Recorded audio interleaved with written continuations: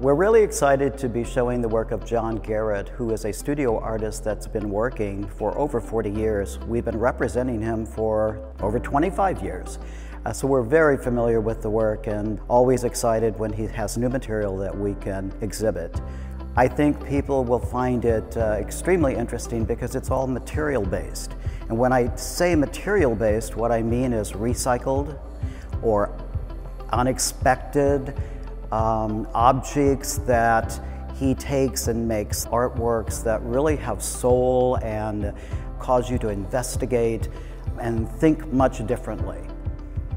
The work that we have here spans a time of 2006 to the present date and includes work that is made of VHS tape, rebar ties, bottles, anything that you can possibly think of. And what he does is he gathers these materials ahead of time, and then he explores that, studies them, and tries to figure out a way to reclaim them. So these recycled materials turn into something that I think are magical and very sculptural, regardless of whether they're hanging in space or on a pedestal or they're on a wall. So the newest pieces that he's created for this exhibition are two that look like paintings. They're 2D works, and they are actually made of denim based on flying over areas that are north of Las Cruces, New Mexico, which is where he lives. And so they're topographical in nature, looking over the fields and the agriculture and so on and so forth.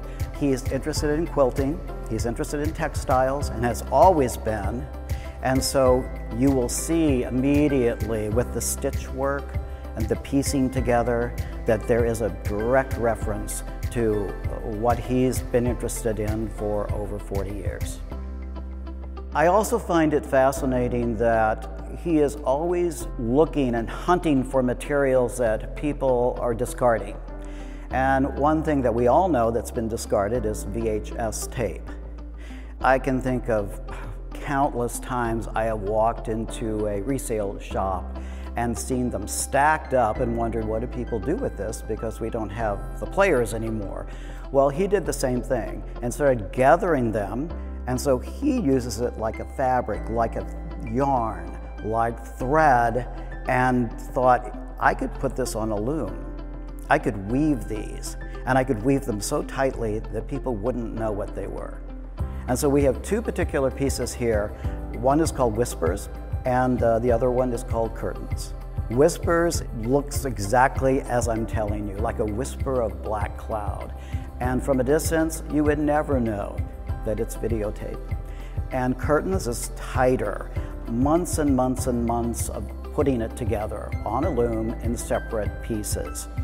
It looks to me like the side of a house or a painting that glistens, and because it's videotape, it does do that. So the light actually bounces off the piece itself.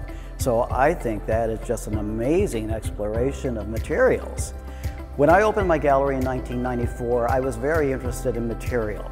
And John was right there as an experimental basket maker at the time. And this was 25, 26 years ago.